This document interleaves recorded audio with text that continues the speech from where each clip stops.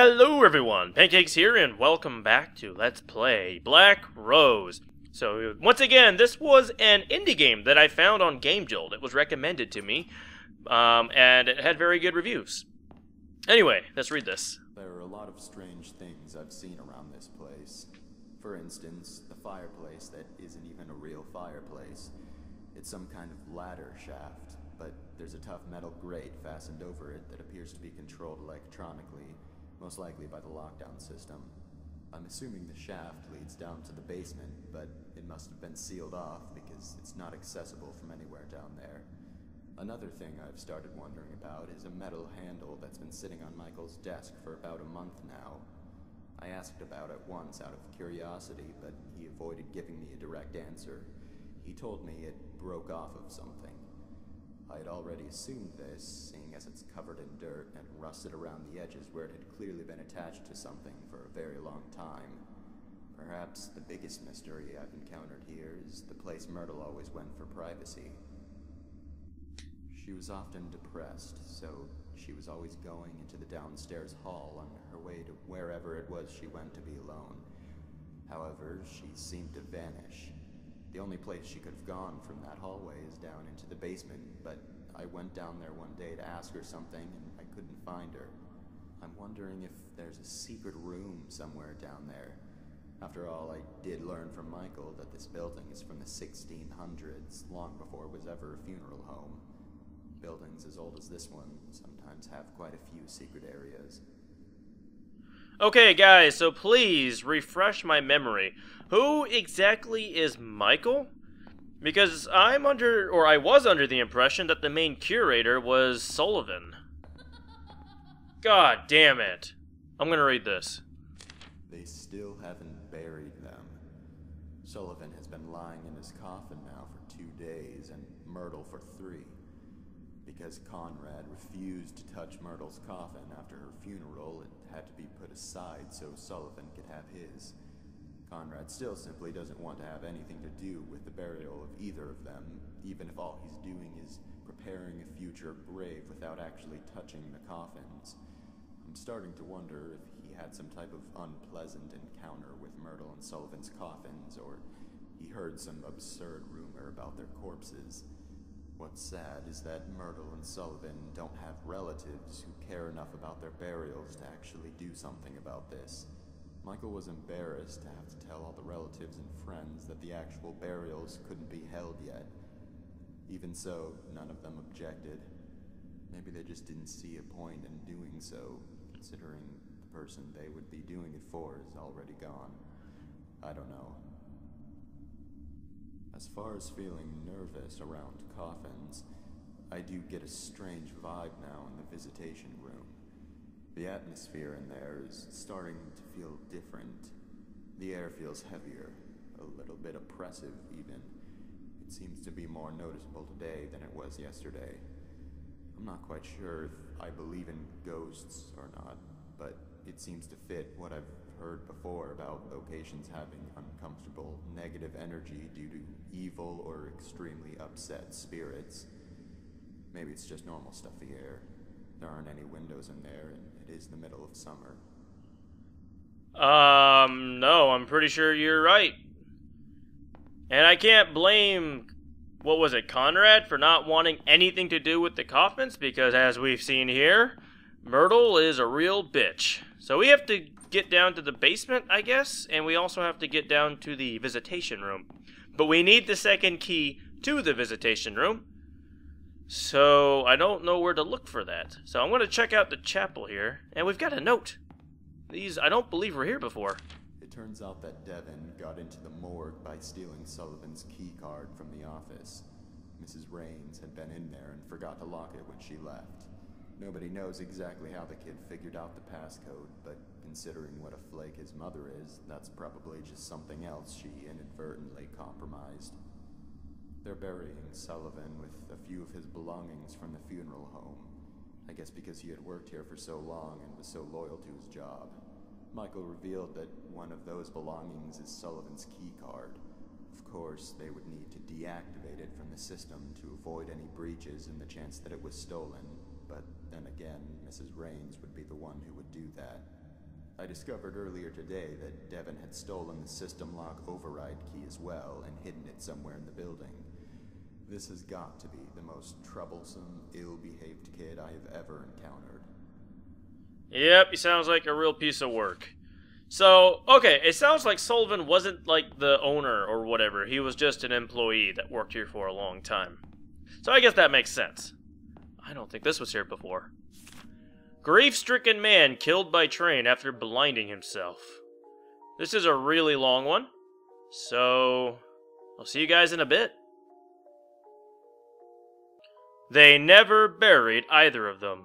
Both are still here. That was scribbled in by someone. So this is a really disturbing newspaper article. The guy gouged his eyes out with scalpels after Myrtle died, and then he was killed by a train that severed him into three parts. That's pretty dark. Who the hell writes that in a newspaper? They say that if you take his rose, he wakes up. That's the only way his coffin will open. I heard that he also tears you into 3 pieces if he catches you. Okay, so just like the railroad. That sounds good. Thank you. That's great. Something's under the table. Oh, no. Oh, you gotta be kidding me. Okay. I don't know what that was. They won't find it. Ever. Visitation room 2. Okay. They won't find whatever. Quit being vague. Was that Devon? Was that the bratty little shit that I keep reading about, or... All those attending the funeral service for Sullivan James, please gather in the visitation room. Oh boy, what's going on here? I feel like something is about to happen. Oh god. Okay, that was not necessary. Alright, to the visitation room we shall go. Was this here before? No. What is this? So there's a key, and... Is this like... Oh, it's the coffin! Okay. There's a key in the coffin. So we have to grab the rose, I guess, and then... I don't know, then we have to, wow. Saturn devours his child. An old famous and really depressing... Well, yes, depressing but really disturbing painting. So we have to grab the rose off the coffin, I guess. And then he will come out and we will take the key? Is that about right? So maybe this is why the atmosphere in here is so stifling. I mean, look at these paintings. They're a bit, I don't know, inappropriate for a funeral home? But hey, what do I know? Alright, let's do it. Dare you, double dare you, double dare you, double dare you, blah blah blah. Okay, sure. I'm gonna do it. There's a black origami rose. Take it? Yeah, why not? Alright, Sullivan. What? Oh, fudge muffin.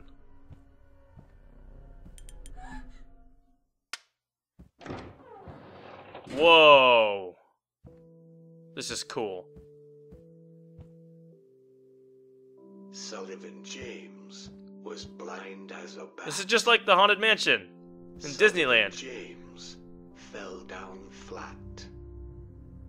Sullivan James is withered and blue.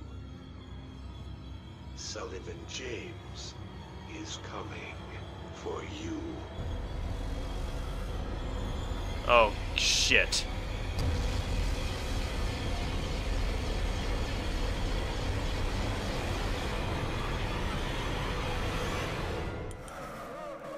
Oh my god.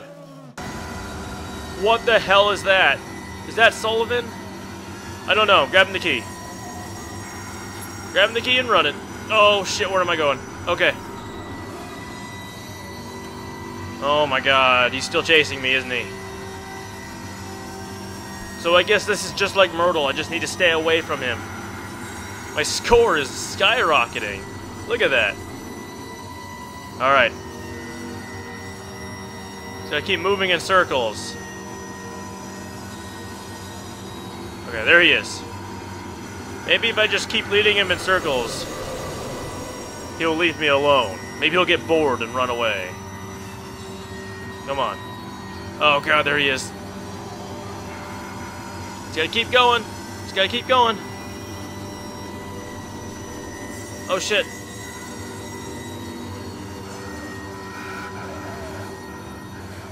Okay, I think we did it. Something just fell where Sullivan was. What just fell? Let's go find out. Where was Sullivan? He was up here, right? Oh, what's that? It's a key card. Oh, okay. So that's the key card to the morgue. And I remember there was a door with a keypad down here, so that's probably where I'm going to have to go. Alright. Let's see. Enter passcode. Huh? Where did we learn about a passcode? What passcode? Okay. Count the lines between the lines. We got a couple tic-tac-toe boards here. So, okay, how many lines? I'm guessing we're counting like the X's, and then we want to see how many lines are in each X. So that would be 2 lines per X, right? So then that would make it 2, 6, 4, and 4? 2, 6, 4, 4? Is that what we're doing here? Let's see here. 2, 6, 4, 4. Yes? No, nothing's happening. No. No, that's not it. So then maybe we need to include the circles in the passcode. So let's see here. So that would mean 2, and maybe the circles are 1? So that would be 2, 9, 4, and 7? 2, 9, 4, 7? Could that be it? Let's see here. 2, 9, 4, 7. Bingo! Awesome. We got it. We got it, guys. We did it. Why is this all black and white? Oh, okay. So this is the morgue. This actually reminds me a lot of Silent Hill Alchemia. Maybe it's because I just played that game, but the atmosphere here is quite similar. I got a real bad feeling about this place, though. Like, something is probably going to jump out from one of those cabinets. Okay, we got a note. Let's read it. Everyone here is dead. They've all been killed. Ghosts in this house are not like ghosts in other houses. If they're looking for something specific, their corpses actually get up. Someone threw the lockdown switch and I can't get out. I finally found the override key, but I'm not sure exactly where the switch is. Although I might have an idea. I remember overhearing a conversation Michael was having a few months ago about something which was located underground. I'm confused as to whether or not this underground location is the main basement where Myrtle's coffin is. I went down there a while ago and looked around, but it appears to be mostly a storage space. Maybe I missed it. The basement is extremely dark, even with a flashlight. Maybe I need to go search again more thoroughly. I need to find the switch. My very life depends on it, as do the lives of many future wanderers if this doesn't stop. One of the most unsettling things about this funeral home is that after a while, you start to feel as though it's hanging by a thread and on the verge of collapsing, prevented only by the mysterious force that fills the building. It's such a strange feeling. Maybe I'm not the same skeptic I was before working here. But where is that damn switch? In the deepest part of the house. Wow, thank you. Wow, great. Oh, shit. Okay. Well, it's hard to be a skeptic when you literally see corpses reanimate. Just saying. Okay, so let's see here. We've got to go to the basement where Myrtle's coffin was, which, by the way, that's really weird. Like, they just casually leave the coffin in the basement. What the hell?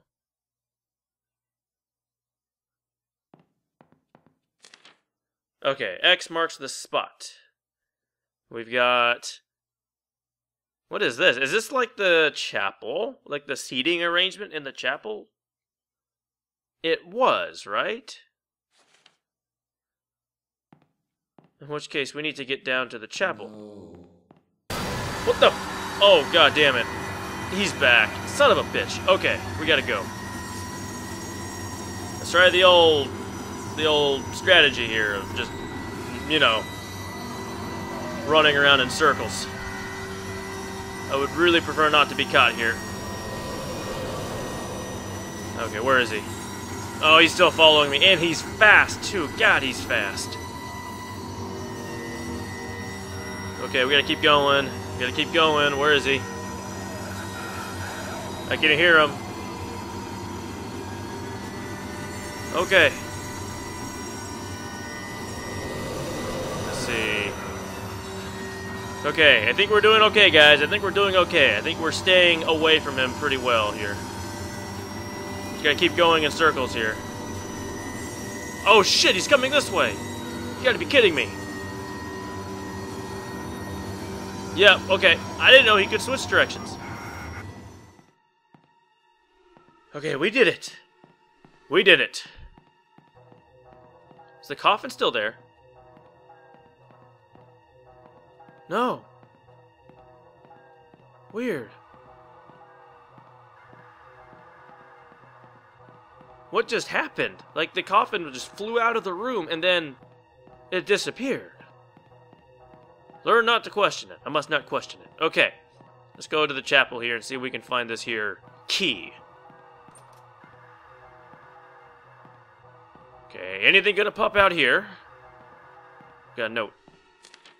It is very important that anyone who saw or spoke with Devon the day he went missing come to me in my office immediately, as we need as much information on his whereabouts and behavior as soon as possible. If it helps, Devon would always become noticeably excited and start behaving suspiciously when he had plans of doing something or going somewhere he knew he wasn't supposed to. So Devon went missing. Devon disappeared somehow. So maybe the weird shadow that I saw earlier was in fact Devon. Okay, it's labeled Syslock. System lock, I guess. The override key. In the deepest part of the house, is that where Myrtle's coffin is? Or could this place go even deeper underground? I'm not sure about that. I guess we could start by checking out Myrtle's, like, coffin area. Wait, was this here before? The light within your eyes ignites me like a spark. It is them for which I'll search forever in the dark. What does that mean? Some kind of poetry. You guys hear that? Sounds like someone sobbing. Alright. Let's see. Maybe I missed a secret passage or something down here. Maybe there's some place that I need to go that I didn't see throughout my last time here. After all, the last time I was here, I was a bit preoccupied. This time I'll try to be a bit more thorough. Presumably, well, presuming, of course, that I don't get ambushed again by Myrtle, because that would suck a lot. But so far, everything here seems pretty solid. I don't see any way to go any deeper. Let's see. Is this note the same? Her eyes, don't look in the eyes. Yep, that's the same. There's Myrtle's coffin. But the baby monitor's gone. Does that mean anything? Should I be concerned that the baby monitor is now gone? Is that something that I should be worried about? Okay. I don't know, guys. I'm going to look around some more. And, yeah, I'll see you guys in a little bit. Okay, so I'm getting the impression that I'm supposed to follow the crying sound. And I haven't actually checked the area underneath the stairwell here. So let's go ahead and try this out and see what happens. Huh? Oh, okay. We've got something. Part of the floor feels loose when I press on it. It's a sliding door. Okay, yes, let's go ahead and press harder. Press as hard as you can. Let's do it.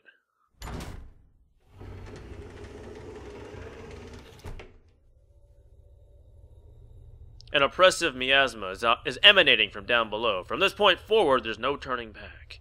That's alright, I'm not planning on turning back. Let's go for it, let's go. I'm not afraid. Let's do it. So guys, I don't know where this is going to take me, but I think this is probably where I want to cut it off. So I do hope you guys enjoyed the video. I hope to get you guys another episode here pretty soon, and thanks for watching.